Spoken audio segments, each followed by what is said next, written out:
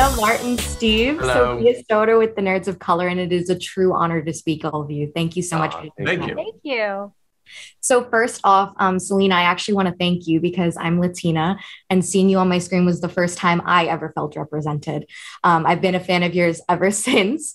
So I wanted to ask you what you hope those who have feel seen through you and your work, especially right now with Only Murders in the Building, get away from it and also have grown with you over the years, because it's been a journey and I'm so grateful to be speaking to you. Well, thank you. I really appreciate that. That's so kind. I have to say it's been really wonderful because growing up, I remember feeling like the person I wanted to be was like Hilary Duff and on Disney and stuff. So I remember not necessarily having a lot of people that looked like me on screen. And one day a single mother came up to me with, she had 4 kids, and she just thanked me for, being who I was, and I just was very honored. So without getting too winded, I'm just truly honored and very happy to do and be where I'm at.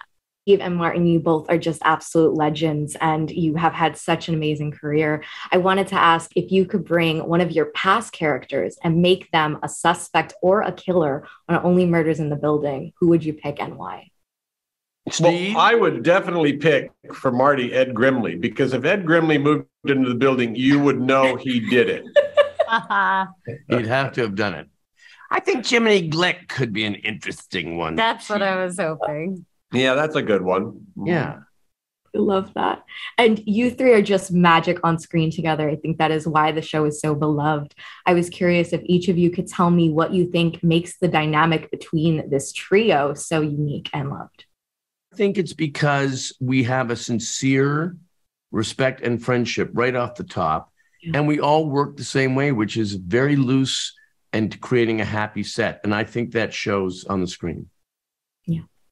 Well, also, Marty and I have worked together for years and years and years. And then here's this Selena, this new person who kind of throws us off balance a little bit. You actually have, I'm doing a scene with Marty. I don't really have to listen to him. But if I'm doing a scene with Selena, I have to go, where's she coming from? What's this going on? And I think it creates a dynamic.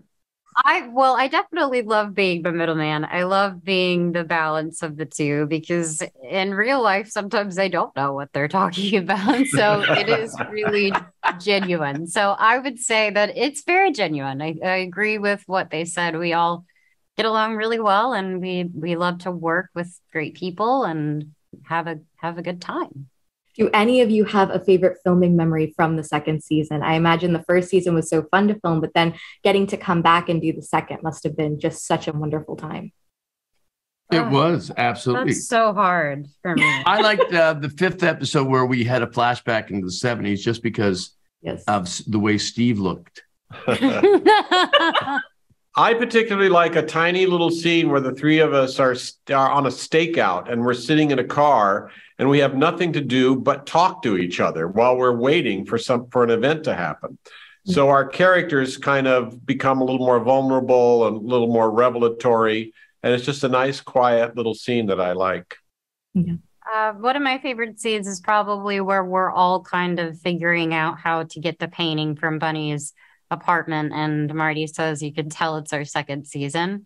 I thought that was so fun because I got to do some physical comedy with the guys, and then it was like a fun scene. Huge congrats on the success of the show. It's been such a pleasure to speak with all of you, and thank you so much again. Thank you very much. Bye-bye. Thank you. Bye.